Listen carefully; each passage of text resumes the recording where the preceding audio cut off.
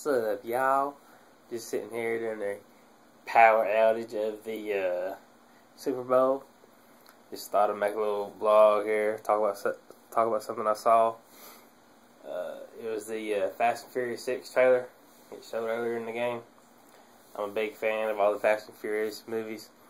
My favorite one would probably be Tokyo Drift, just because it has the most racing and different cars and everything like that.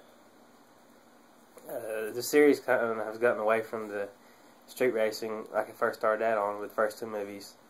But Fast 5, I remember, my second favorite. I got it right here, DVD. I highly suggest you watch it. At least go rent it before you watch the new one. The new one comes out May 24th. Fast and Furious 6. This one keeps. It has the same concept, I guess.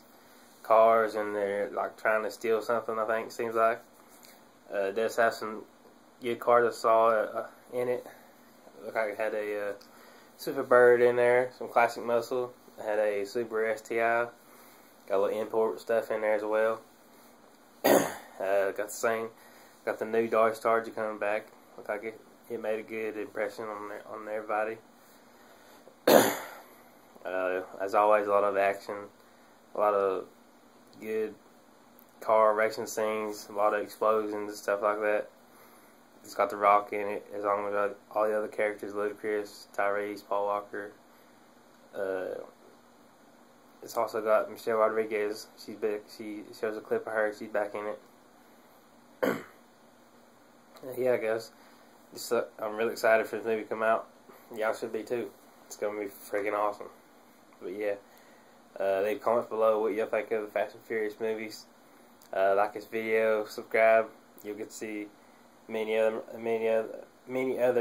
videos I got. Check them out, guys. Talk to you later.